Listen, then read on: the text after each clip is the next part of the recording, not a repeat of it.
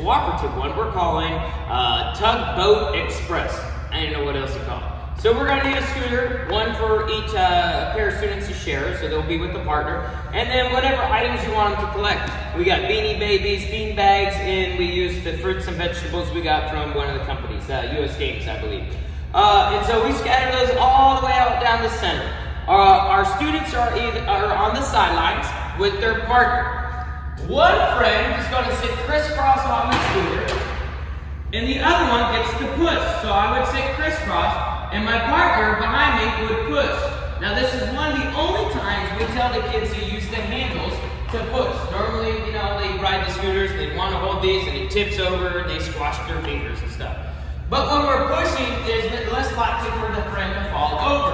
So my partner's sitting here, I get to hold the handles if I'm pushing.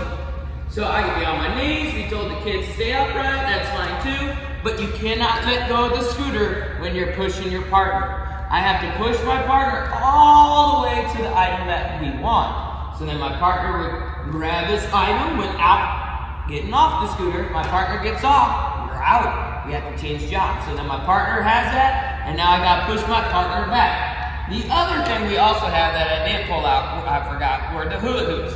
So then we would go back to our hula hoop, and this would go in our hula hoop, and then we would switch roles. So now I would sit, and my partner would push me.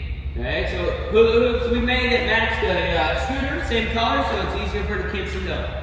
With all the items been picked up, we stop. We find a winning team. Could be who's got the purple number 7 beanbag. It could be who has the corn. Or it could be who's got the bear with the clover. Whatever it is that we want to have as a winning team. Now, you can also use whatever you have in your closet. If you have the little noodleettes, you can use playing cards. You can use poker chips. You can use beanbag scarves. Whatever you want them to have fun collecting, that's what I would put out there.